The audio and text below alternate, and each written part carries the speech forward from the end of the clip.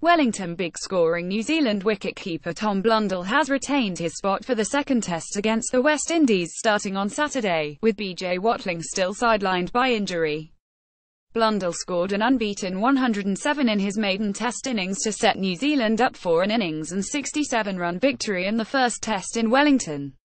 The modest gloveman, who lives in Wellington, then walked home in his whites, clutching a wicket rather than take the official transport to the team hotel, according to the team.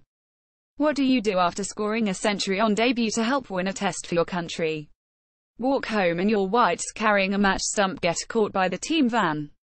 Of course. At Tom Blundell's rebut, New Zealand Cricket tweeted with pictures.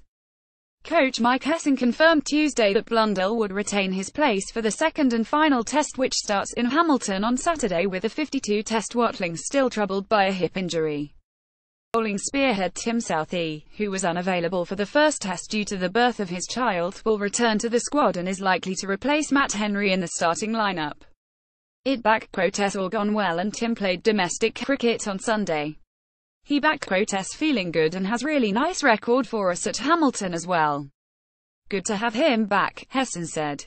Watling has not taken the gloves for the past 5 rounds of domestic cricket in New Zealand and there was no indication whether the injury will have healed before England arrive for 2 tests in March. He protests making good progress but slow progress, Hesson said. He protests able to bat, he can move in the field, probably not quite as freely as he would like, and is unavailable from a keeping point of view. Protests a shame. New Zealand play 13 ODIs and 10 2020s between the West Indies and England Test Series.